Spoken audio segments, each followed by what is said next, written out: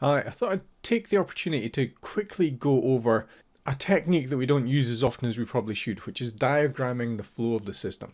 Now, the reason I'm doing this is I caught a bug in one of my applications yesterday by doing exactly this, flow type testing. And recently I was going back through some of my old books, and this is Diagramming Techniques for Analysts and Programmers by James Martin and Karma McClure. And I'm not suggesting that you buy this book. You can get it cheap. It's got lots of diagramming approaches. But I want to revisit at some point a lot of the stuff that I learned at university that people simply don't learn anymore and have helped me. And we probably don't use them as much as we should. Although if you look through a lot of the formal, what we learn in ISTQB or what we learn in ISIB or what we learn in old books, or they have a lot of techniques based on structural flow, path analysis, graph analysis, but very often they call those white box techniques. They don't need to be. What we need to get in the habit of is drawing diagrams of our applications to help us understand them. They don't need to be formal state diagrams. They can be very simple things. I'm going to show you a quick example of that. And they're kind of covered in here. So I'll probably do more videos on that later on. But as a quick worked example, and just to make it real, I'm going to have a quick look at Google. Okay, so here we are. So you can see my messy desk in here as well. What I'm going to do is I'm going to draw the path that I'm seeing up here. So sometimes we try and make distinctions between, is this a structural model? Is this a logical model? Doesn't matter at this point. All I'm going to do is draw or model what I think is happening. So I'm going to say Google. You might not be able to read this exactly as we go through. I'll scan this in and have it up there at the same time. This is just how we're getting started. This is a new thing, trying to do over-the-shoulder stuff. Eventually I'll figure this out. So I'm at Google. I've got an input box.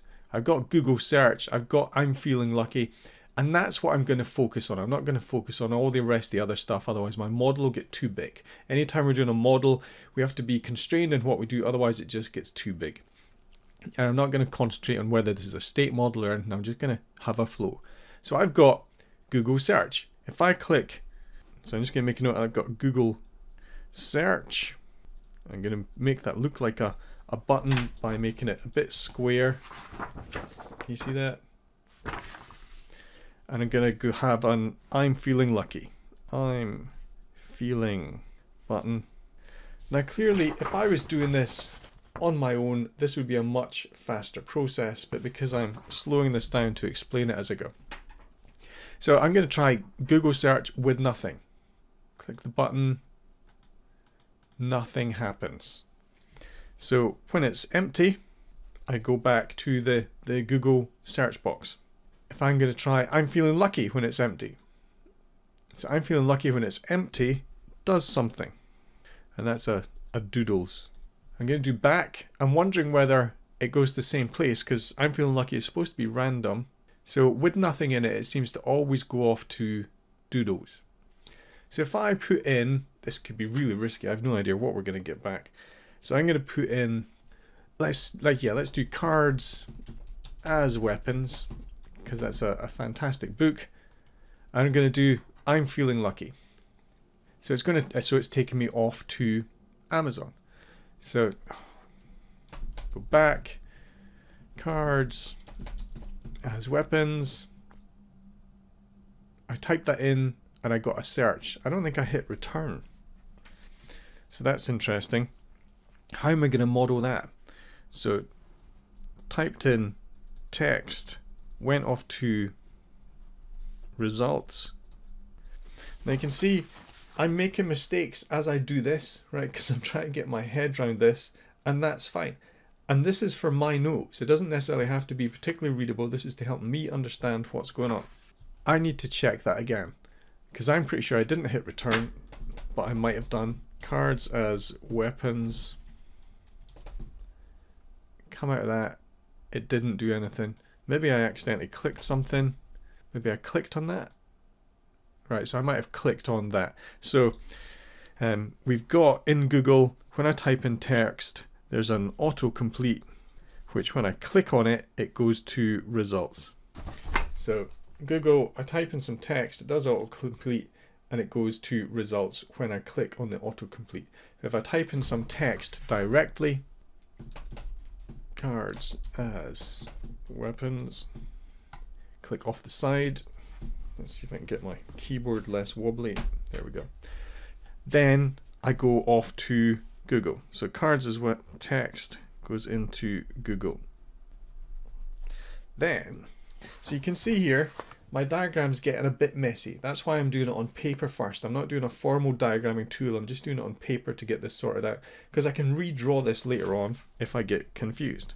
So, but what I can see is, I can see the kind of experiments that I've done.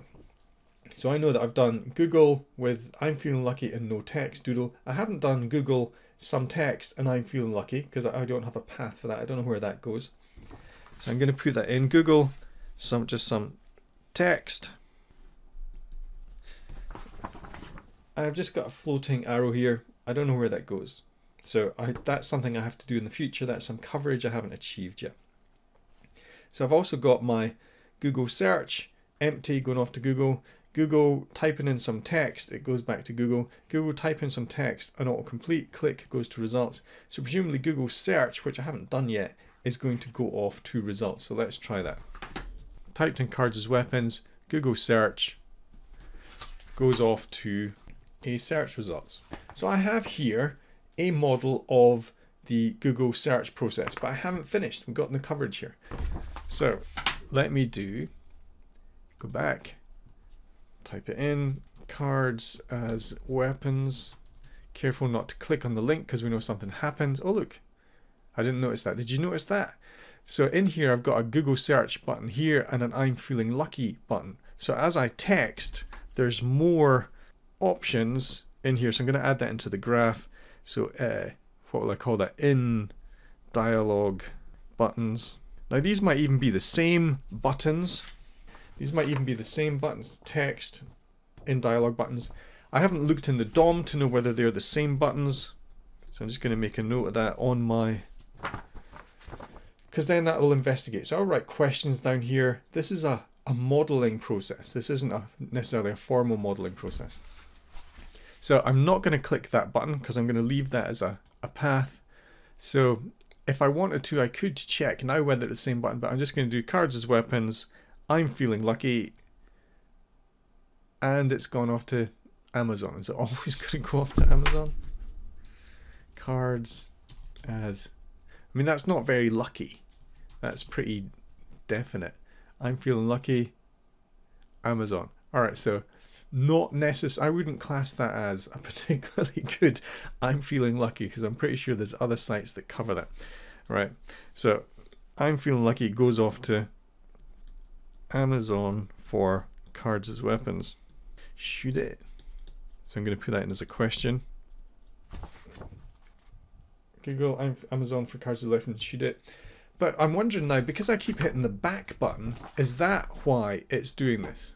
Maybe if I do a refresh, maybe I get a different session cookie, maybe then it chooses something different, maybe it uses that as part of a random seed. Cards as weapons. Click here, I'm feeling lucky. Amazon again.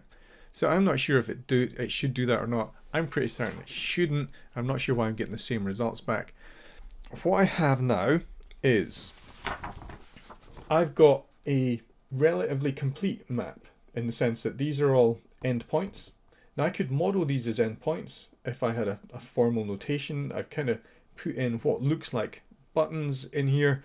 I've got the various processes, the paths. I could start, if I tidy this up, I could explore this in terms of the paths. Then what I can see when I'm doing this is that some things are absolute, they're fixed for the path. So the buttons that I'm using, whether I use the button that's there on the screen now or the in dialog button, they are fixed. What is varying is data over the path. The search term is varying over the path. And that is all I know at this level because I'm working at the GUI. Now, if I chose to start looking at network traffic, start looking at the variables on the page, start looking at the cookies, I might see that there's more variation in messages being sent back here because I may well have different session cookies. I may well have different session IDs. I may well have IDs in there. Perhaps that's why I'm feeling lucky is only ever going to Amazon, because it's the same information being passed across and I'm not aware of it because I'm only looking at it from the high level. But this gives me some scope for working and testing. And if I was doing this on a bigger system and I made a map like this, what I've done in the past is I've had a red pen or a green pen, which I've got to hand here. And I could say, right, well, I've done this path. So I'm feeling lucky. I've put the green line in to represent that. And I can see from my model then what I have covered and what I've not. Because one thing we have to be aware of is coverage in testing is model-based. It is always model-based. Even if it's informal like this, what we mean by coverage is we're covering some sort of model. Even if it's a set of test conditions, a set of ideas, that would be our coverage because that's the model that we've got.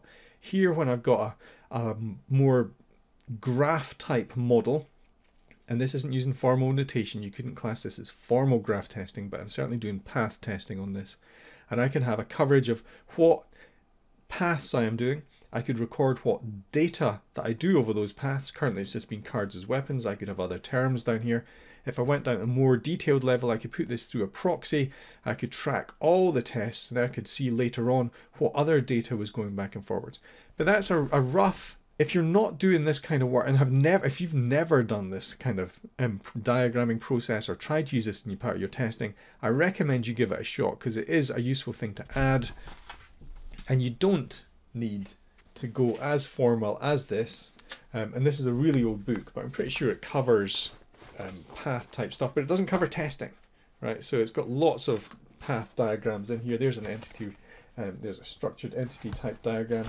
That's a flow diagram. There's a procedure type diagram. There's a, looks like a decomposition entity life history type diagram. We've got data flows. This isn't data flow, this is a process flow that I'm drawing. But it's worth being familiar with these types of things. You can probably look them up on Wikipedia or anything like that. Add some diagramming into your testing and it will really help you out.